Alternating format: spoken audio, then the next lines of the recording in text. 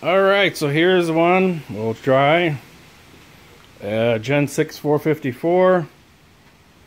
And we're going to put it into this 55 gallon plastic drum. And I'm going to put the hydrochloric acid in there. And I got it just getting up here, and like everything else, I just start doing something that I think about recording. So this is step one. The block is pretty rusted. I'm really hoping to save it. I kind of hit it up there with a little bit of the wire wheel to see if we're pitted or anything crazy. So far,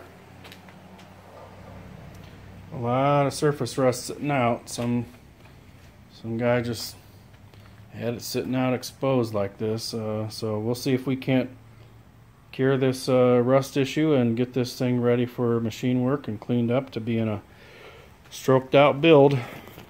Here we go.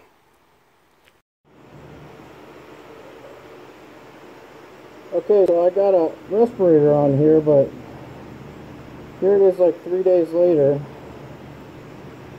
It's looked like it's cleaned it up. There's just like a little surface rust on there, kind of that orangish color. I'm going to hose it off and dip it in the bicarb tank I have next. We'll see how that does. Sorry, shaky there. Okay, so I took it out of my acid tank and washed it off in the driveway.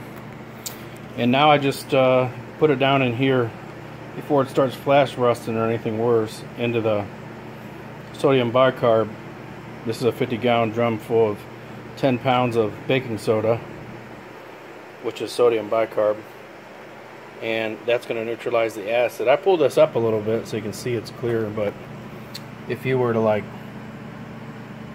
I had it down there for a second, if you were to look at it, you'd see like little cloudiness where it's like a chemical reaction in there.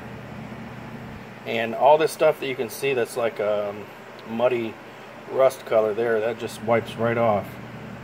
The chain here was all clean, but now it's starting to flash rust because I got it sitting out in the air for a couple minutes before I got the camera phone out. So I'm going to put the tank back in here, or the block back in my little 55-gallon makeshift tank, and see what happens.